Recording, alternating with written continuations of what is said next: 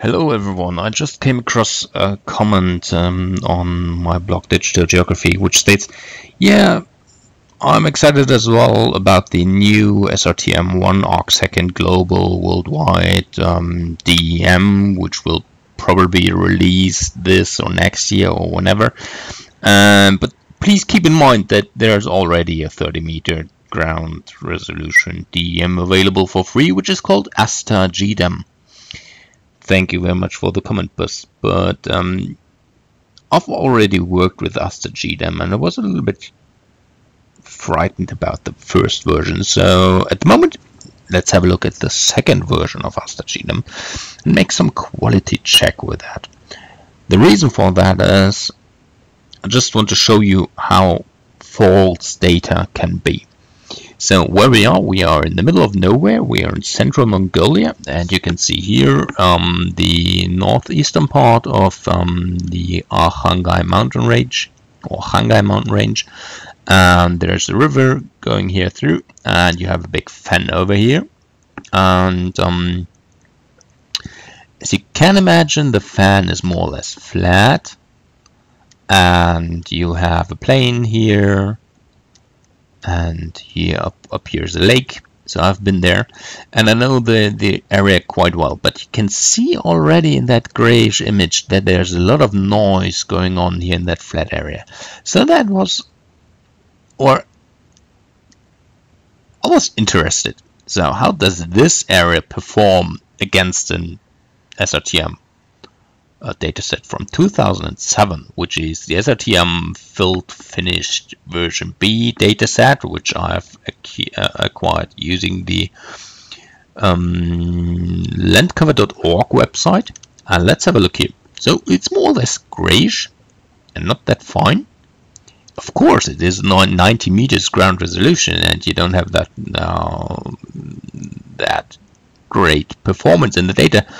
But what is more important, to have the ground resolution or the truth, or more or less the truth of your data? So therefore, let's have a look on the profile. Here I'm using the CubeProf tool, which seems quite cool. You can define different sources for your profile. So I'm using here the SRTM, and I would like to show the SRTM in green. Oh no, yeah, in green, and just green is good one, yeah. And the ASTER GDEM, I have converted it here from 4326, so from WGS 84 to a projected coordinate system, which is UTM zone 48 north. And I would like to show that in red. Okay, press OK, and I would like to define my input line by digitization. Define. Let's go straight over the fan. Okay, here we go. So I make it nice line. This white line over there is a street, and these here are irrigated fields around the city of Khachorin, also known as Karakum. So double click, right click, in the end there's my line. So this is my profile. So I have here the fan, I have the street, and I have some irrigated fields. So I would like to make a point every 120 meters, and I would like to check for height and slope. Yeah, great.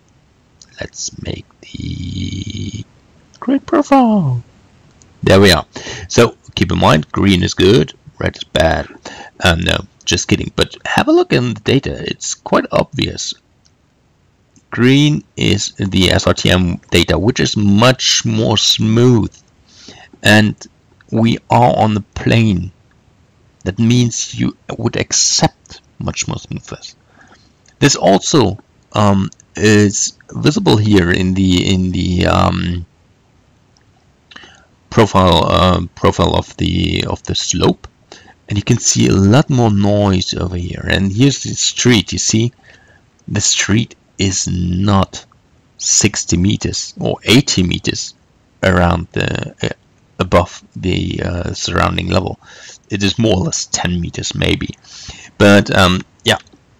If you have that in mind, please check your data, have a look on the data, and it might be that the ASTER GDEM is quite good and more or less often photographed areas, which the ASTER GDEM or ASTER is an optical satellite, so it just makes photos out of different angles, and out of the photos it will create the DEM. But especially in areas where you have a lot of features changing, or you may have clouds in it and everything like that, you will have some problems. And now let's have a cross profile over the plane. Once again, I'm doing the create profile. You can see here the trend is fine. So the trend in both is the same, but you have a lot more noise in the ground data with 30 meters resolution. And if I would have such data, I would probably use some kind of smoothing filter over it to get out of the noise. Because if you're using a DEM, you're more or less interested maybe in flow lines, flow accumulation, groundwater questions, or something maybe related to runoff, land cover change and stuff like that, or erosion. And then noise like that, or like this here, it's just crap. Sorry guys, SRTM rocks. So keep in mind, radar data is in this special case here much more better. Thank you very much for watching.